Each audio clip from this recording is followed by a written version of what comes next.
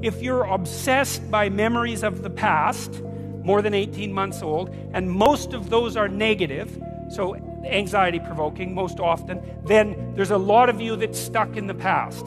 And what that means is you didn't map the territory well enough, and the parts of your brain that are alarm systems, anxiety systems, are saying, no, there's holes in the way you're looking at the world. There's holes in the way that you're looking in the world. And you fell in them once, and you don't know where they are, and you don't know how to fill them, and you don't know how to walk around them, and so you can't forget them, you can't forget them, you can't forget them, you can't forget them. So you have recurring nightmares, for example, are a good example of that sort of thing happening. But in any case, if you have memories like that, you remember them, they make you feel anxious and negative, you're stuck back there. Your body is still reacting as if there's an emergency that could happen again that you haven't fixed. And it doesn't matter if it was your fault. That's irrelevant because the alarm system doesn't care. Like when your smoke detector goes off, it isn't relevant whether it was your fault. The smoke detector just says house is on fire, and that's a bad thing. And your anxiety systems are like that.